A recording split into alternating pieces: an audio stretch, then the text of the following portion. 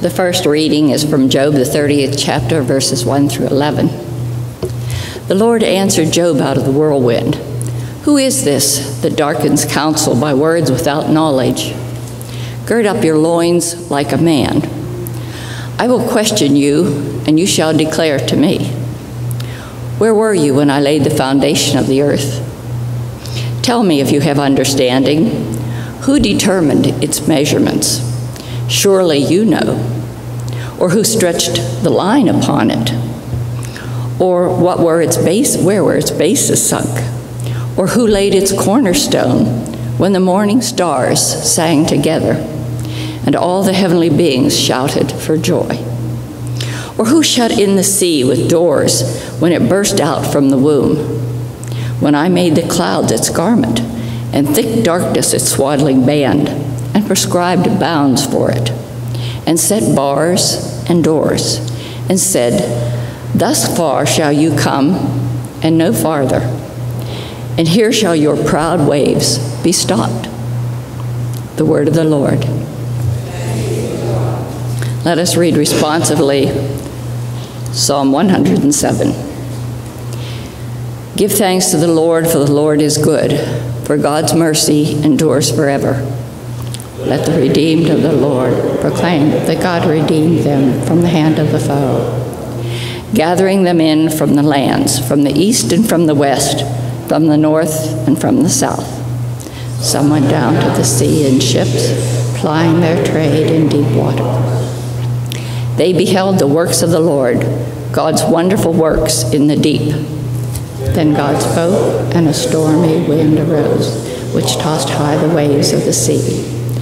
They mounted up to the heavens and descended to the depths. Their souls melted away in peril. They staggered and reeled like drunkards, and all their skill was of no avail. Then in their trouble they cried to the Lord, and you delivered them from their distress. You stilled the storm to a whisper and silenced the waves of the sea. Then were they glad when it grew calm, when you guided them to the harbor they desired. Let them give thanks to the Lord for your steadfast love and your wonderful works for all people. Let them exalt you in the assembly of the people, in the council of the elders. In them, let them sing hallelujah.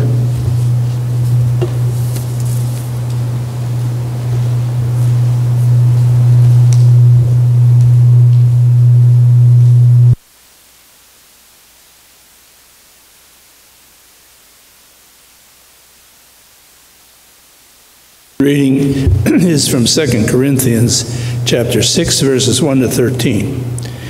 As we work together with him, we urge you also not to accept the grace of God in vain. For he says, at an acceptable time I have listened to you, and on a day of salvation I have helped you. See now is the acceptable time. See now is the day of salvation. We are putting no obstacle in anyone's way, so that no fault may be found in our ministry.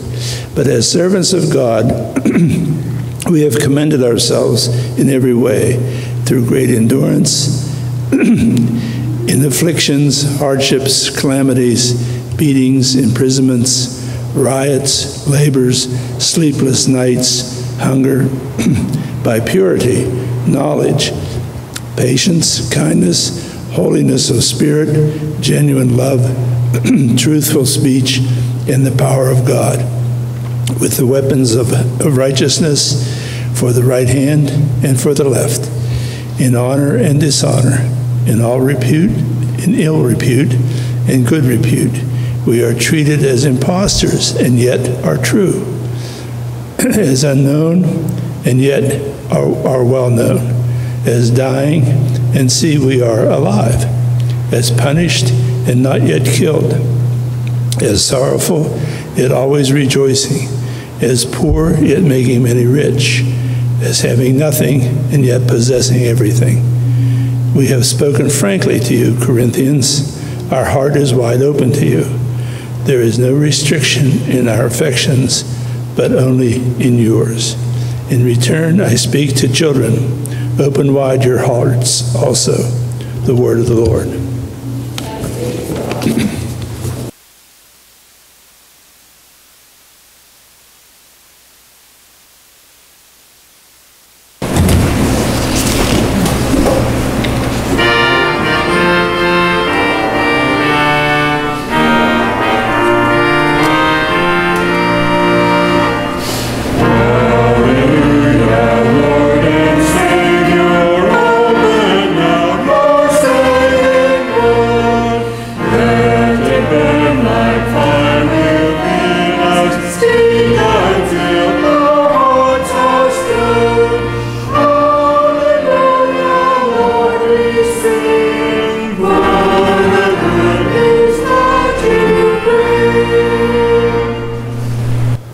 The Holy Gospel is written in the 4th chapter of Mark. Glory to you, O Lord. When evening had come, Jesus said to the disciples, "Let us go across to the other side of the Sea of Galilee," and leaving the crowd behind, they took him with them in the boat, just as he was. Other boats were with him, and a great storm arose, and the waves beat into the boat, so that the boat was already being swamped. But he was in the stern, asleep on the cushion. And they woke him. And they said to him, "Teacher, do you not care that we are perishing?" He woke up, rebuked the wind, and said to the sea, "Peace, be still." Then the wind ceased, and there was a dead calm. He said to them, "Why are you afraid? Have you still no faith?" And they were filled with great awe and said to one another, "Who then is this, that even the wind and the sea obey him?" The Gospel of our Lord. Please be seated. I'm speaking with a pastor friend who's been in the same parish for 30 years.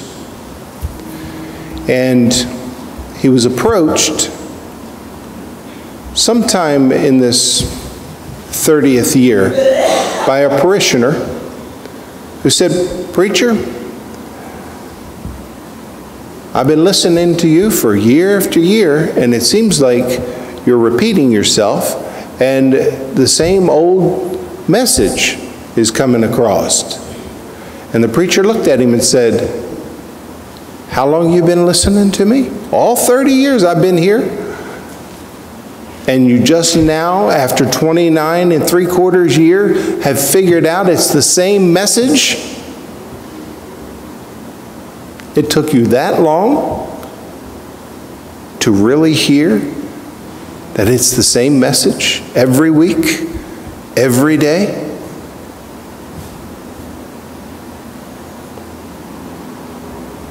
We hear the story of Jesus calming the storm, bringing peace to those who are afraid and at their wits' end in the boat. We hear it. We've heard it before.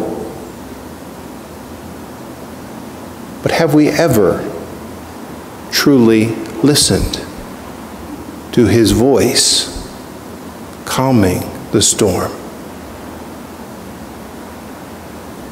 When a storm happens, people scatter. The spaces in between you is not caused because of peace and calm. A scattering has taken place. The message is, we will endure, worshiping Father, Son, and Holy Spirit in the midst of the storm. We will praise him and bring our very best. Listen to the 4th chapter of Mark, as our very lives depend upon it. Hear the story in your soul, because it is we who are perishing. And Jesus, he's the only one who can help us. You heard also about Job. In our first reading, we know Job. It's unfortunate, isn't it? Devastating. Tragic. He did nothing wrong. God is talking with the devil and decides, well, yeah, you can attack Job, but just so far. So the devil attacks Job, and that's pretty far enough for me. He loses everything, everyone.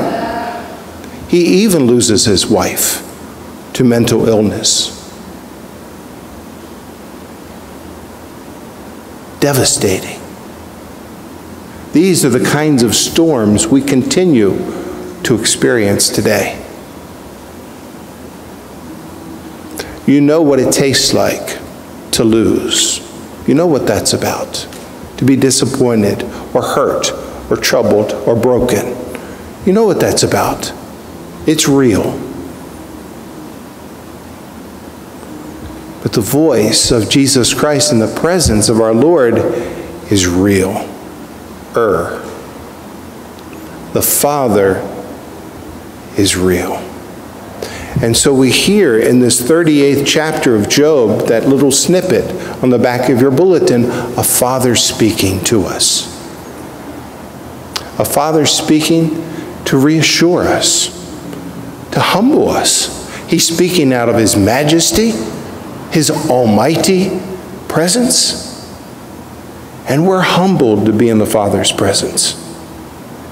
And reassured that God the Father, He's got this. This is His creation. And we're not trying to put down the storms or minimize the suffering. But the Father is speaking, and He is present, and He's renewing gifts from the Father's hand. There's a fellow named Gottfried Leibniz, born in the mid-1600s, died in the early 1700s. Leibniz believed when everything is fully realized, this is the best of all possible worlds. He's often criticized for being, kind of out of touch with the real world. How can you possibly believe that this is the best of all possible worlds? Can't you consider a world in which innocent children and babies don't have to suffer and be abused, forgotten and neglected, born addicted? Can't you possibly think of a world that's better than this? He says, not when you fully realize it. Fully realizing. In the midst of the storm, Jesus asked the disciples to fully realize who He is. Not just another guy in the boat. He's God in the flesh. Fully realize Father, Son, and Holy Spirit are here and with us in the midst of the ordeals. Paul approaches the Corinthians in that second reading. He says, now is the time. Now is the very time to open our hearts in a way that maybe we haven't done in quite a while. Just open them vulnerable to the presence of Father, Son, and Holy Spirit in the midst of the storms.